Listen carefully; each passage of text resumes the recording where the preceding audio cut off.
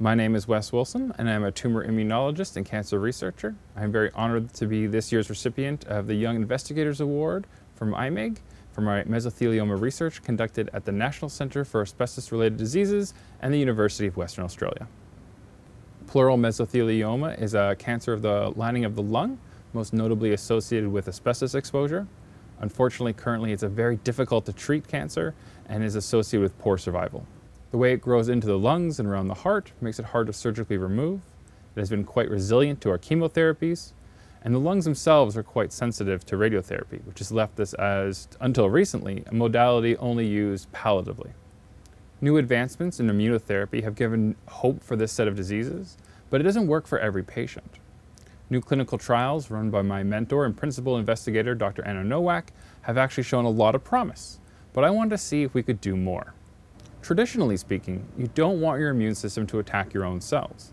This is how you get autoimmune diseases like arthritis, diabetes, and lupus. But the same pathways that can protect your body from autoimmune diseases can also protect the cancer cells from your immune system. By using checkpoint blockade immunotherapy, we can remove those obstacles and allow the immune system to see the cancer. Radiotherapy is actually really good at recruiting and activating the immune system, and I want to see if I could exploit that mechanism to get a better local tumor response as well as a systemic response to tumors elsewhere.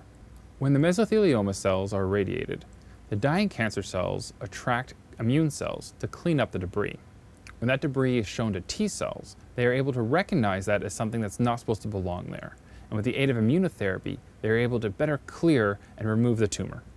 What is more, my work explored that these T cells can expand and replicate, circulate throughout the body, and find other tumors that look the same and attack those too.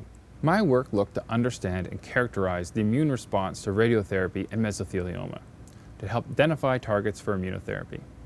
I looked to see at the response to tumor regression at the local targeted site in combination to immunotherapy, and to explore and understand these distal effects on how the immune system can attack tumors far away from the treated site.